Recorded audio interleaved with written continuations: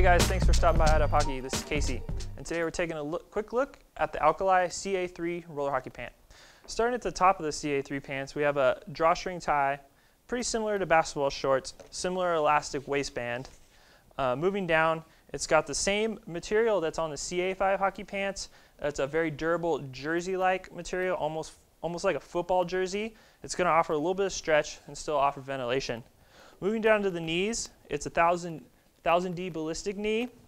It's going to offer a little bit, it's going to be pretty durable. It's not going to be as durable as the other pants, but it's still going to be pretty lightweight and a little breathable. And then moving down towards the skates, we have just a little bit more heavyweight mesh material. It's going to be pretty ventilated. It's going to offer a lot of great durability. Moving to the back of the pants, it's got that same durable jersey-like material that you saw on the front of the pants. And then moving down to the back of the leg, it's going to be a nice vented mesh for your shin pads. As well as it's going to have Alkali's sublimated graphics. It ain't going to peel off. They're not going to wear off. It's going to be built right into the material.